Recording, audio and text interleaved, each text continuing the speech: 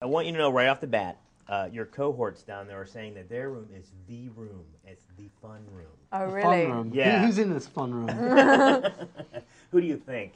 Who do you think's instigating the trouble over there? It might be a small little thing called Georgie. Yes, I think it is. And first of all, I'm so glad to be here because I dislocated my shoulder, and I was wondering if you could fix it for me. I didn't know you had a little medical training there in the film. I actually want to become a doctor when I'm older. Okay, there you go. Yeah. Perfect thing to do. And I found a lot of similarities in the characters because the characters got sucked away from this Narnia world and had to go back to the real world, unlike you guys, actually. How was it going back to the real world after this magical world of filming and... I feel it's like we lead two completely different lives. On the one hand, we're out here sort of, in these, weird hotels and, going to, random locations around the world, making this film and publicizing it. And then on the other hand, we're just regular school children. We go to school like everyone else on the bus, and so you just slot back into the regular life, and you just forget that, this world, exists. Or when I'm here, I forget about, home life. When I'm at home, I forget about this life. And well, for me, the two are very much, they're not kind of separate as they've always been balanced, really.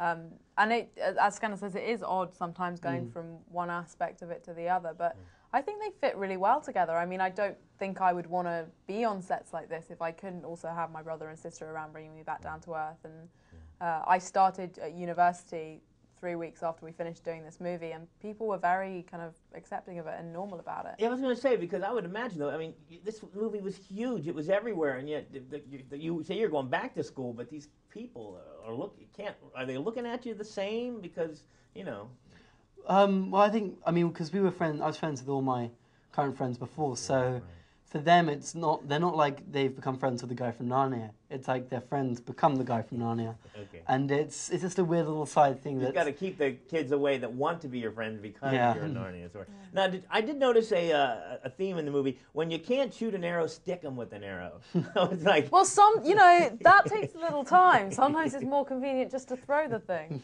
Definitely a lot more action in this movie. I think that would have been a lot more. But the thing that got me was when I'm imagining, okay, you get your call sheet for the day. It says, okay, going to work, go play in the water, in the ocean. I mean, come on, you're getting paid to do that? That was amazing. I was kind of, originally in the script, that was just something that Susan did, actually. It was that Susan ran off and dived into the sea. And we got to the Coromandel in New Zealand, which is where we shot that first sequence. And it was so beautiful. We all just kind of ran in. Well, your cohorts over there tell me that you didn't want to go in the water. I didn't want to do a kind of Baywatch dive into it, but once we got there and saw that it was a gorgeous beach, we all just kind of ran in.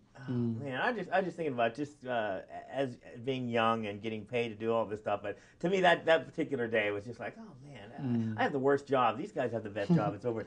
Now, where can we file a complaint? Age discrimination thing.